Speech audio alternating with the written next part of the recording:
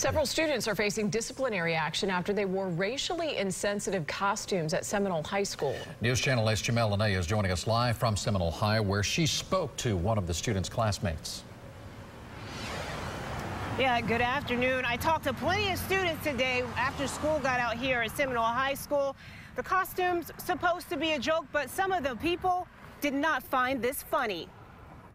Prom week at Seminole High School was full of activities last week. There was an event for each day.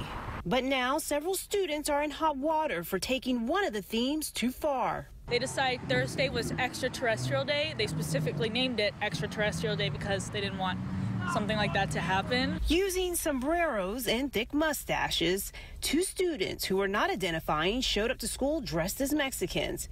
They posted a poll question on social media asking, was it wrong of us to dress as Mexicans for Extraterrestrial/Alien Day? The post quickly went viral among students.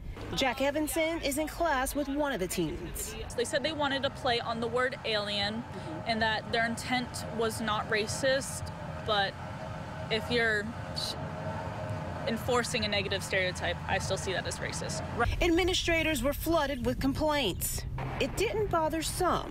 Well, I personally think it's just teenagers meet teenagers, you know, them saying and doing stupid stuff, of course.